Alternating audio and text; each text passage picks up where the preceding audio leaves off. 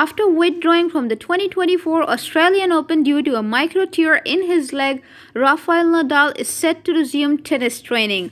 The Spaniard faced challenges down last year with a similar injury, leading to his absence throughout the 2023 season. However, he made a comeback at the 2024 Brisbane International.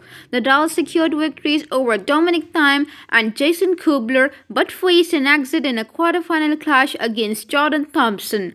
During the match, Nadal took an off-court medical break, revealing later that he experienced pain in the area where he had surgery the previous year.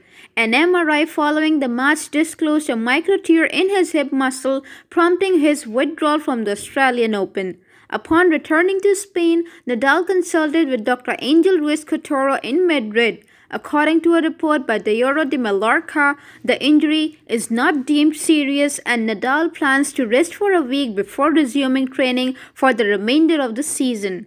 As the 22-time Grand Slam champion gears up for his recovery, tennis fans await his return to competitive action. Thank you for watching this video and stay tuned to us.